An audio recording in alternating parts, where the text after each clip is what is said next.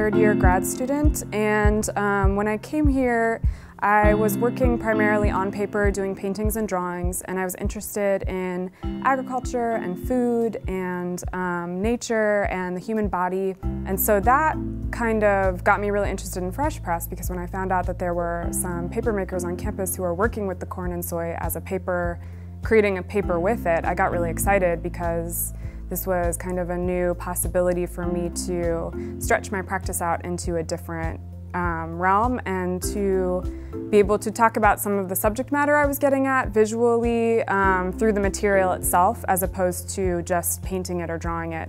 So I moved from a 2D dimension to more 3D work, and that's been really, really different for me. So I had this idea when I first started working with Fresh Press to make a book out of the corn and soy paper and to print my images onto the book.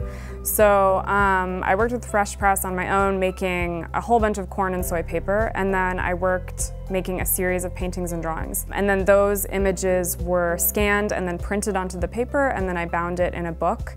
And in the book, the pages alternate. Some of the pages are made out of soy and some of them are made out of corn, and this alternating pages was supposed to reflect crop rotation in the surrounding, landscape here.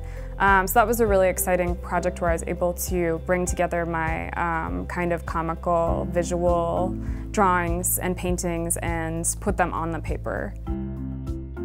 Megan is by far the best student I've ever had since I've been teaching. From the moment she stepped into the studio, she just got to work and she's never stopped. And with her assistance and with her knowledge, we've really gone past, I think, what we expected we could do. And largely it was Megan coming in, doing things that we needed to organize the studio, to help in the promotion of the studio by doing workshops here in the community and on campus, and she's just been a great advocate for what we do. I definitely think I will be taking this work as far as my studio practice and kind of stepping outside of my comfort zone of just working on 2D work. I am now really interested in soft sculptures, which is what I've been doing with the paper, the pulp, and being able to sculpt it.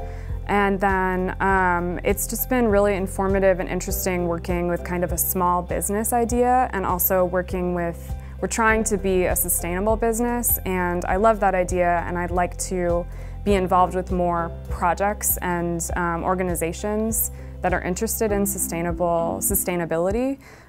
So what I've learned with Fresh Press, whether it comes to taking some business workshops or pursuing grants to kind of help fund such processes, I definitely want to take that with me.